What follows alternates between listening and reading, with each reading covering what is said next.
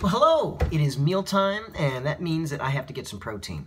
Every meal, we need protein. We don't store it. Our body doesn't carry it. It is in our body, but if we don't eat protein, it's going to take it from our body. It's going to take it from our muscles, from our structural support, from our foundation, meaning we're going to burn less calories and have less energy, and our metabolism will not function at its peak performance. So every meal, you want to have about as much protein as the palm of your hand. You can have a little more, a little less, but around the palm size is what you're aiming for. Have that with every meal, and you're going to be feeling great. Today, I think for lunch, I'm going to have some salmon. Hope you enjoy your food. See ya.